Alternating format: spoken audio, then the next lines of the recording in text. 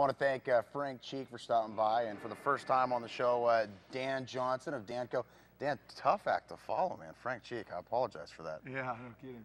And Dan, he was letting us know, of course, we were talking about the celebrity swing, which is one of multiple things, or excuse me, pay to play now. I think it's evolved into your idea, but it's a huge fundraiser that Coach Cheek talked about off the air, raising a third of the scholarships.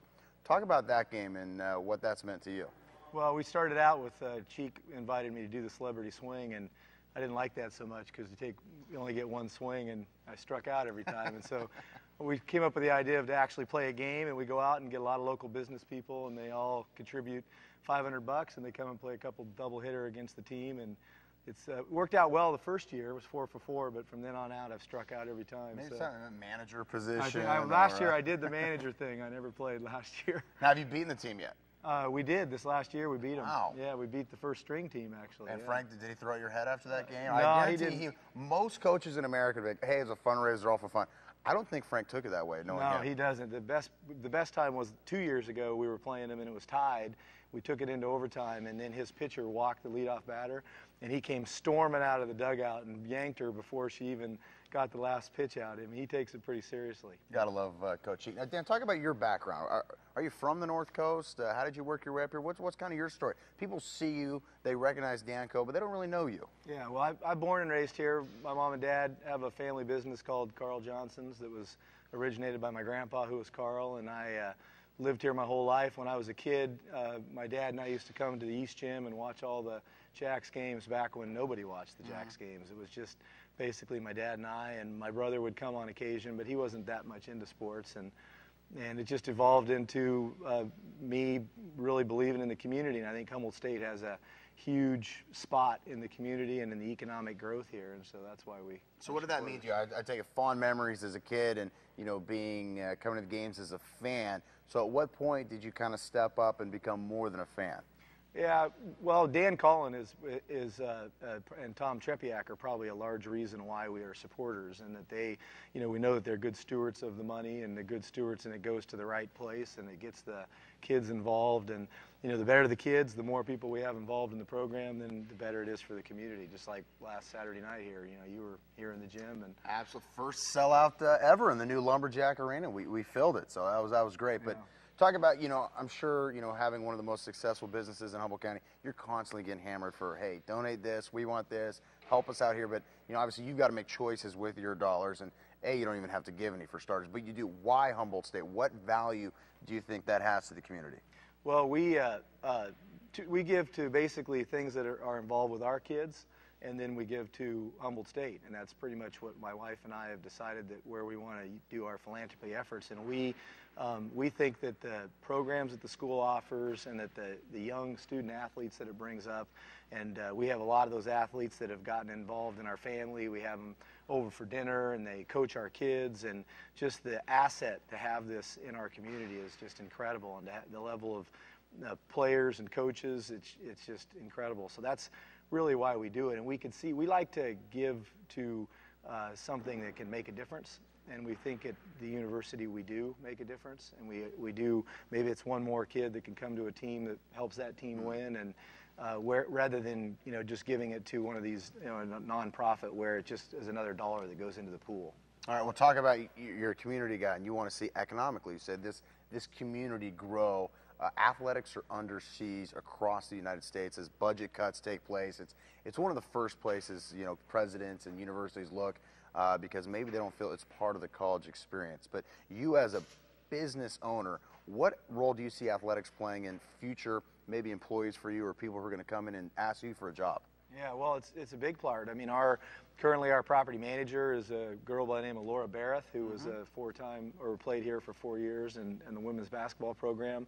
So the learning that these athletes get, and then allowing them to then go out into the business world is just incredible. And so our goal is to try to keep them here, to keep these young athletes here, because there's not a lot of job opportunities here, and so we try to produce those for them so that they can stay. All right. If other community members or people out there and they're thinking about maybe what they want to do with their dollars, why would you say to a local business owner or someone who's got some money to donate in or out of the area, why would it be important for them to give to Humboldt State? Well, I would say, first of all, just come to the East, or not the East Gym, but the... Bad habit. I say it all the time on the radio. And welcome to the Lumberjack Arena. Come to the Lumberjack Arena, on one weekend and just see what's going on in here and the entertainment value that has been offered there. And also, I would urge them to invite an athlete over and meet them and see, how educated and how rigorous these people are about, trying to be good at their sport plus their academics.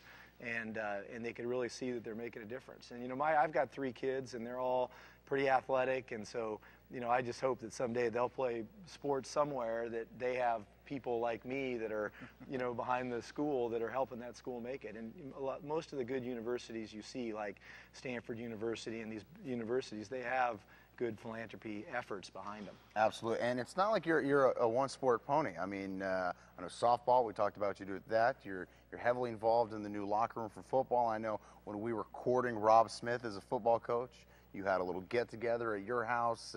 Obviously, DANCO seats right behind me here in Lumberjack Arena. So you're giving to all sports. Do you have a favorite, or? Well, we tend to give. We started with the women's sports just because I felt that the women's sports were a little bit, underfunded, and so that's why we started with softball. And then we do basketball. They have the frenzy, the free throw frenzy coming up Wednesday night. So probably mostly the women's sports, but. We're starting to help out with the football program a little bit as well. Which I love, of course, being a former football player. But I have to ask you, as a kid, as a supporter now, favorite Lumberjack moment? Favorite Lumberjack moment? I would say probably the regionals a couple of years ago when we had San Bernardino in the gym.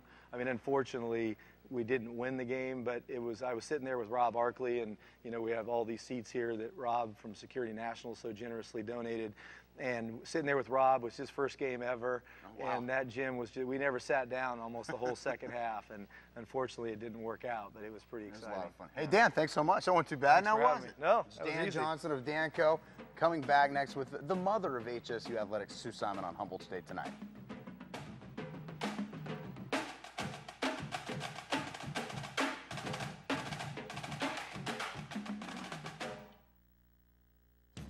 February is full of fun at Bear River Casino. Celebrate Mardi Gras when we hand out colorful beads at the Players Club, and you could win free slot play if you correctly guess the number of beads in the jar. This all takes place on February 24th.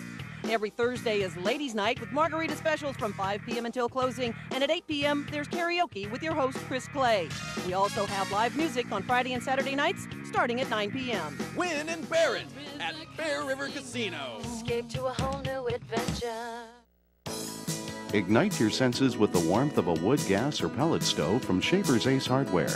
In Schaefer's Stove Department, select the style of stove that fits your lifestyle before the weather gets cold. Vermont Casting Stoves. They're not only beautiful, but an efficient heating solution for your home. Let Schaefer's Ace Hardware give you a demonstration and show you the full line of wood-burning and gas stoves by Vermont Castings. On sale now at Schaefer's Ace Hardware and Friendly Henderson Center, Eureka.